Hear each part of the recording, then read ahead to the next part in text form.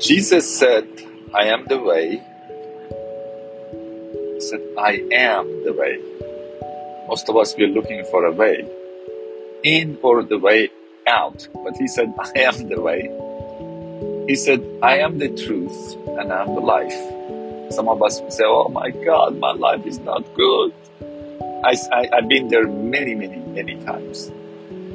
But Jesus said, my life, I am your life and I am life. He said, I am the way. I wish he would say, I am your way. But you know what? When he said, I am the way, that means I am your way. I'm the way for your neighbor. I'm the way for your loved one. I'm the way for the whole world. But I need to understand and I need to allow this truth to ring in me constantly. That Jesus would say, I am your way. I am your truth. And I am your life.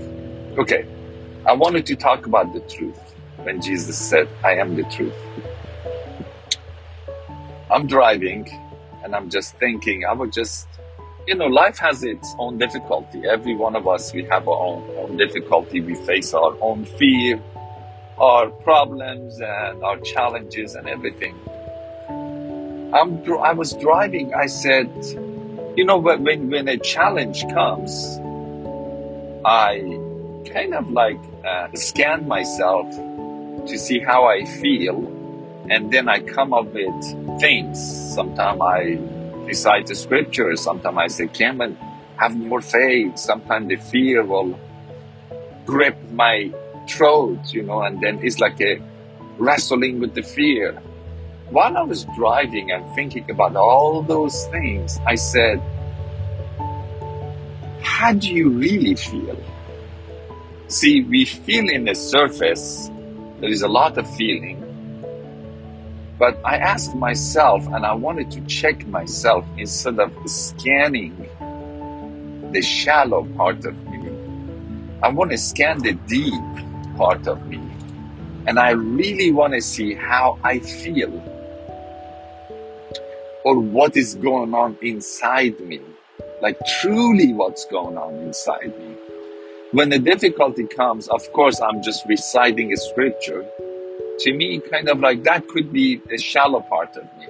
When I go really deep, in a depth of me, scan myself, underneath me reciting a scripture, sometimes I find myself, I'm mad of God. How could that be?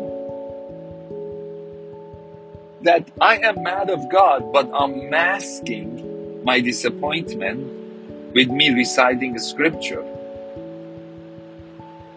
See, eternity was planted in our heart.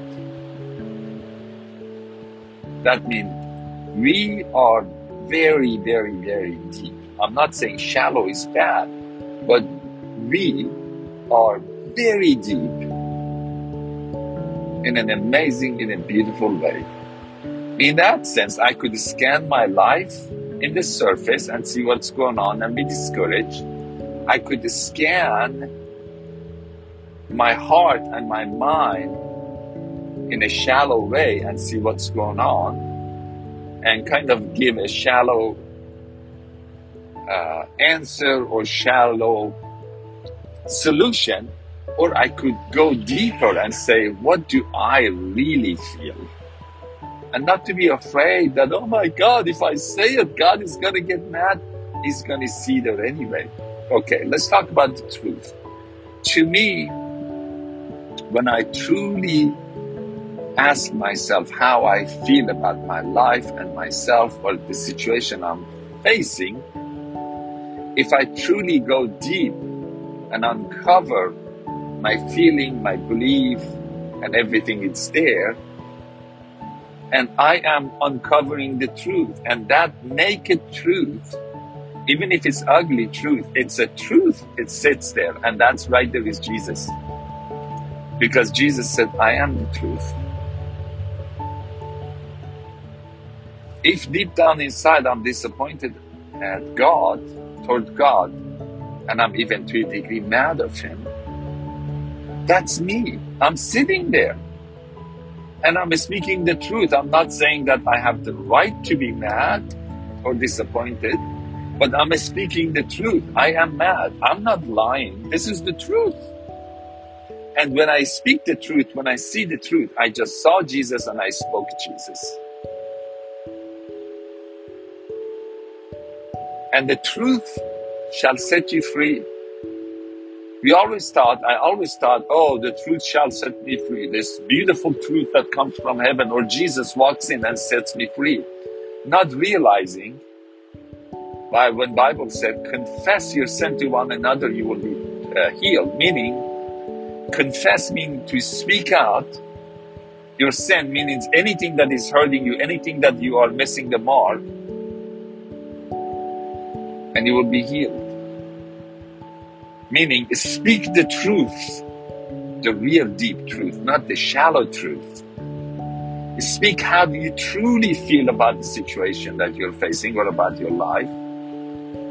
And that right there, because you spoke the truth, you spoke Jesus, and the truth will set you free, and the truth will set me free.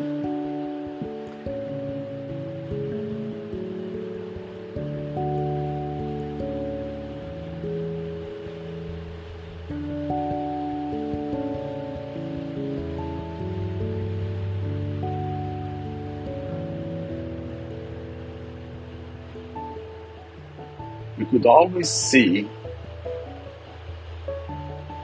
what's happening in the moment on the surface,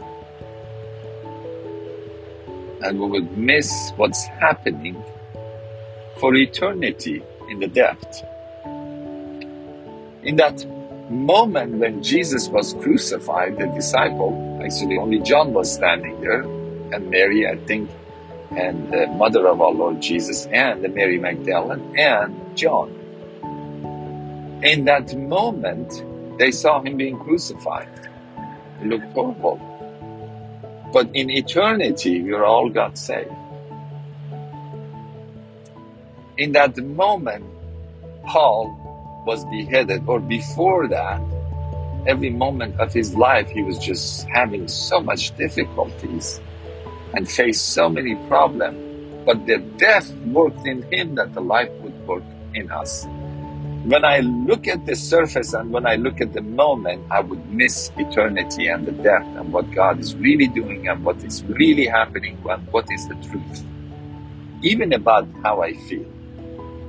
Then in that sense, it's a great question to ask. How do I really feel about this? Not to recite scripture and just try to mask my feeling, but to say, I am what I am. Then you help me, oh great I am. This is me. This is naked me. This is my naked feeling, naked truth.